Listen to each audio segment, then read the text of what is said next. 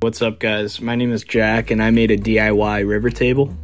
In this video I'm going to explain pretty much how I did it, the materials I used, some things I learned, the mistakes I made, and just my overall experience for using epoxy. I really like the whole process and I'm really happy with how it came out, so let's get into it. First things first, the materials I used. So you're going to need a deep pour epoxy. I used MAS deep pour resin. I found this at my local Rockler store, and I used this because an experienced gentleman recommended it to me, and on top of that, MAS actually has YouTube videos, and they explain like very thoroughly how to use it and what you want to do and what you don't want to do. You're also going to need a tabletop epoxy. This one's just like tougher, and it's easier to clean. I used the same brand, MAS, for the exact same reasons. You're going to need some sort of heat source. You need this to remove the bubbles from the pores. If you are using MAS, it is a slow cure, so the bubbles will come out naturally, but the heat gun does help. Sandpaper, you're going to need a bunch of this for in between each of the pores. I also do recommend you get some of the breathable sandpaper that just like lets the epoxy escape and it doesn't gum it up so much. You might need a little bit of that. You definitely need a bunch of spare rags just to wipe your hands, wipe the table, wipe everything off, or even plug holes, because this stuff is definitely messy. You'll want to have some rags.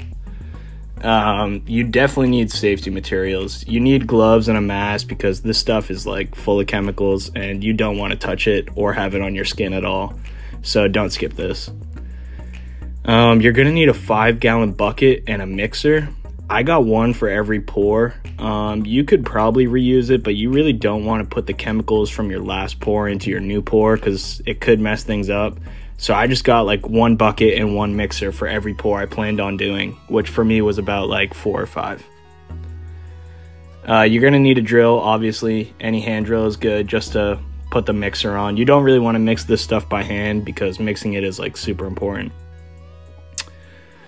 So these two here aren't actually my table, but just to keep in mind, you can add things in between, like, you know, this golf stuff or the Star Wars stuff. You could really add anything, pebbles, you know, just be creative and make it unique. You're also going to need like something for the basis of the table. So most people use wood, but again, be creative. I'm sure you could find whatever you want. And of course, you're going to need table legs. You know, you can get shorter legs or taller legs or, you know, whatever style you want, but just get some legs that you're gonna put on the table. All right, now that's pretty much like the basic materials, so let's get into it. The first thing you need to do is find your wood. The wood is important because this is kind of like the basis of your table, so make sure you got 2 pieces that you really like, because once you get started, you're not gonna want to go back. What you're going to do with the wood is sand it down. I took like a lot of time sanding it, probably like 10 hours, just sanding these pieces of wood. Make them really smooth, get all the, you know, loose stuff off of it, get all the bark off of it. Make sure that this wood is going to last because you don't want your table crumbling from the inside out. The next thing I recommend doing is using like some Photoshop or drawing, or just kind of give yourself a game plan. Try to get, you know, the colors that you want and all that. Try to figure it out because that's important to know before you start doing something like this. All right, now after it's all sanded down and you kind of have a plan, it's time to start using the epoxy. So the first thing that I did was use a tabletop coat. This helps preserve the wood for longer, and you kind of want this as like a basis. It'll also help the other epoxy like grab to it better, I guess. So yeah, just pour this on. Use it as like a practice run. This first pour isn't super important, but you can use it to, you know, get an idea for how this stuff handles. Okay, the next thing I did after that was I drilled some holes into the wood. And what I did was I drilled it like sort of, I guess, on the banks of the river, you would call it.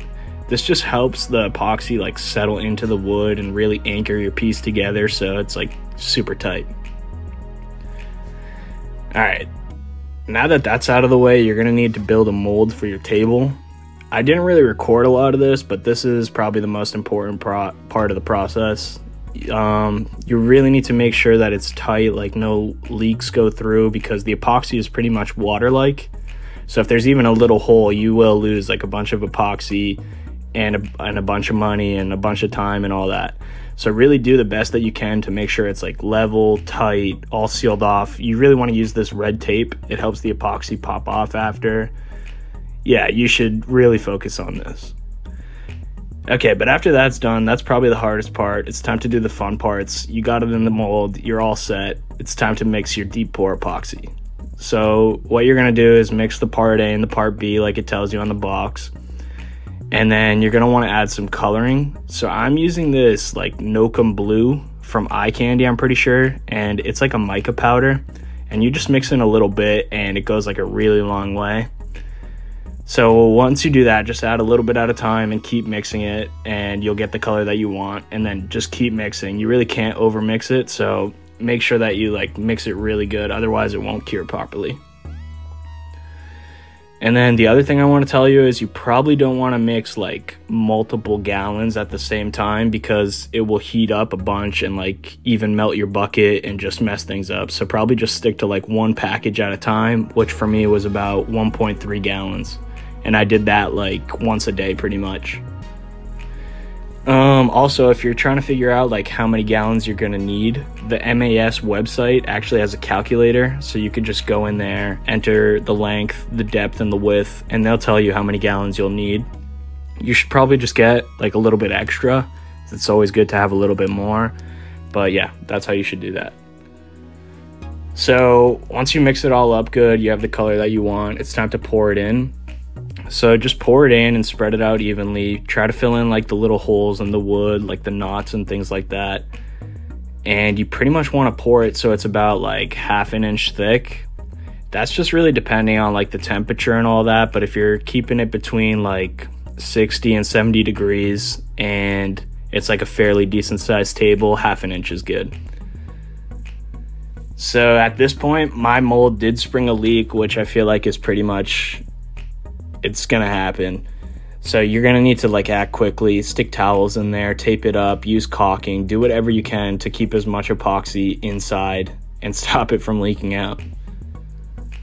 Then I kept checking on it like every 30 minutes, but if I poured it at 9 o'clock, around 3:30, 4 o'clock, it was at the state where it was thick enough so I could stir a pattern into it. So what you do is you just like take a little piece of wood or stir, and you just stir in the pattern that you like. So I did kind of like swirls, like waves. And then at this point, it's like too dry to mess up the pattern, so it'll just freeze like that. So then you just want to wait, like after you stir it for the last time, don't touch it again, just wait until the next day until it's all the way hard. You got to repeat these steps until you get all the way to the top of the wood. But don't pour another pour until the one underneath it is all the way dry. And in between each pour, you want to sand down a little bit just to make sure that each layer is grabbing the next. So yeah, use your safety stuff and mix up another batch. And it's like really relaxing at this point. I was having fun and just kind of enjoying the time out there.